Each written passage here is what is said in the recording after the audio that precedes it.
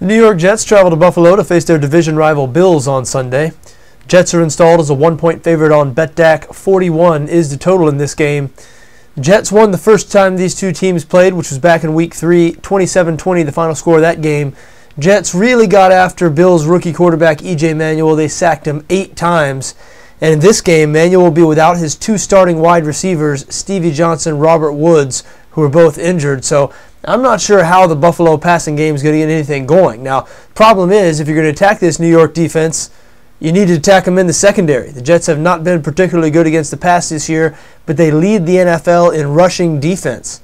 So I do think the Bills are going to try to go right into the teeth of this Jets defense, because even though the Jets are very good against the run, with Buffalo's current wide receiver situation, again, down Stevie Johnson and Robert Woods, and starting a rookie in E.J. Manuel, Manuel's already had a bad experience against this Jets defense. I think Buffalo is going to be very conservative on offense. I think they're going to run C.J. Spiller and Fred Jackson, even if they're not having much success early in the game.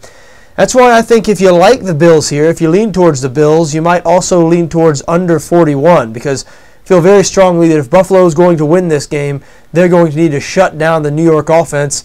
They might be able to do that. The Bills have played better defensively since they got their 2 best players in the secondary, cornerback Stephon Gilmore and safety Jarius Byrd, back from injury.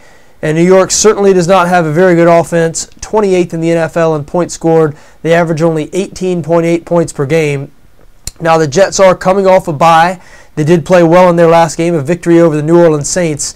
They seem to have found a running back they can ride in Chris Ivory, so I expect to see a lot of running the football in this game on both sides. I think the Jets are going to give Ivory 18 to 20 carries.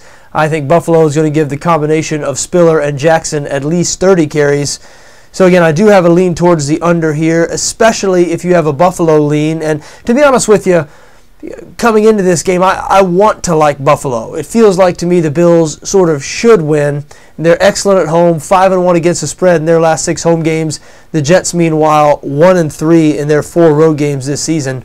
However, I just can't get past the fact that Buffalo will be without their 2 starting wideouts. E.J. Manuel is a rookie and really struggled the first time against New York. Jets defense, again, getting after him and sacking him 8 times. Just don't know how Buffalo is going to move the ball and score points in this game. So that has taken me off of the Bills here.